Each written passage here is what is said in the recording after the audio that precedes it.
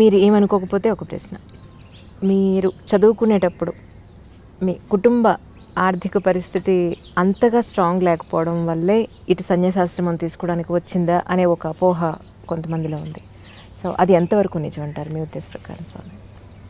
ఆర్థికమైన దానివల్ల ఇటు రావడం అనేది జరగలేదు. ఎందుకంటే మాకు అప్పట్లో వాళ్ళు కూడా చిన్న భూస్వాములాగే ఉండేవారు. Okay Swamy. So they used to have some properties, some lands and the landed properties, and they have their own house. Okay. And they used to live by themselves, of course, because my పూర్వాశ్రమంలో father was a doctor. Okay. All the family లో ఉండే వాళ్ళంతా కూడా డాక్టర్సే. Stable family. So అంచేత ఆర్థికమైనటువంటి వెసులుబాటు ఉండి రావడం జరగలేదు.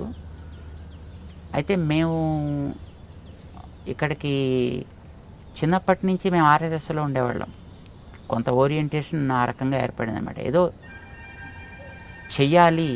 చెయ్యాలి అనేటటువంటి ఒక తపన ఒకటి జనరల్గానే ఉండేది. కొంతకాలం ఏదో కమ్యూనిస్ట్ యాక్టివిటీస్లోకి వెళ్ళాము. అది కూడా చేయాలని కోరికతోటి. ఏవో కొంతకాలం ఇంకా ఇలాంటివి తీవ్రవాద సంస్థల్లో ఉండే. తీవ్రవాదం అంటే అతివాదం కాదనమాట. అలా ఉండే. అది కూడా ఏదో చెయ్యాలనే కోరికతోటి కొంతకాలం ఏదో నాస్తికంగా ఉండేవాళ్ళం. వాస్తవం తెలుసుకోవాలనే కోరిక ఒకటి ఉండేది ఇప్పుడు మనసులో. ఆ వాస్తవం తెలుసుకోవడానికి ప్రశ్న వేస్తా అనుకోండి ఎవరినైనా, సమాధానం చెప్పి మనని తృప్తిపరచగలిగితే will be all right. Suppose మనతో మాట్లాడిన వాళ్ళు మనని తృప్తిపరచలేకపోయారు అనుకోండి, సమాధానం చెప్పలేకపోయారు అనుకోండి, నేను అనుకుందే కరెక్ట్ అని అనిపించి దాంట్లో మనం మరింత మొండివాళ్ళం అయిపోతాం. కామన్ స్థితి అదే కదా.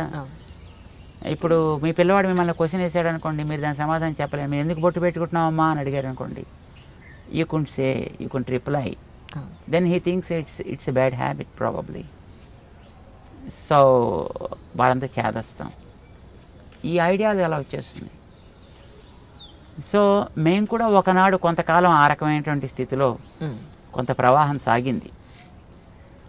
ఆ తర్వాత కొన్ని కారణాల చేత మేము ఇక్కడ హైదరాబాద్ రావడం జరిగింది. ఇక్కడేదో కొంత చదువుకున్నాం, ఇక్కడేదో కొన్ని ఉద్యోగాలు చేసాం.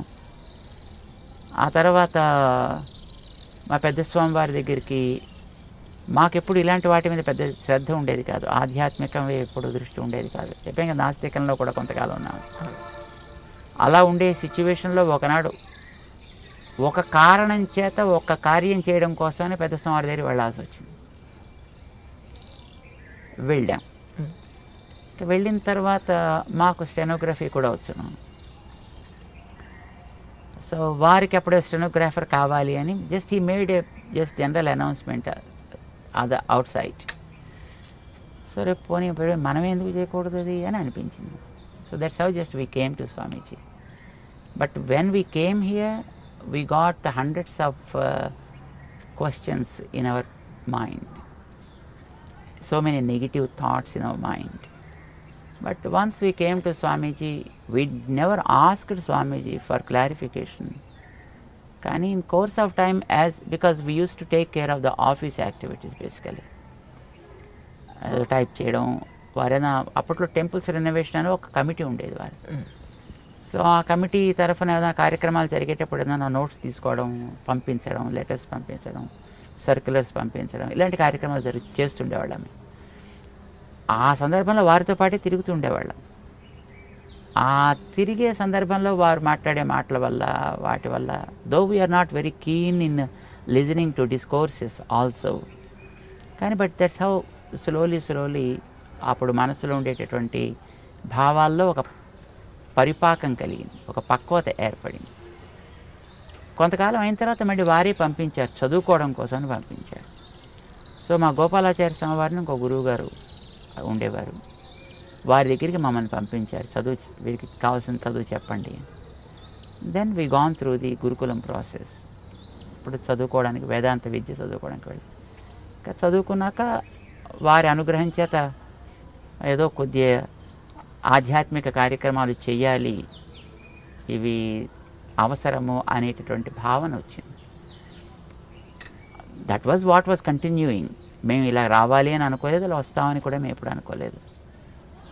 ఆ తర్వాత మా పెద్ద స్వామివారు సిద్ధి పొందిన తర్వాత 1979 డిసెంబర్ 31 వైకుంఠ ఏకాదశి నాడు వారు పరమపదించారు.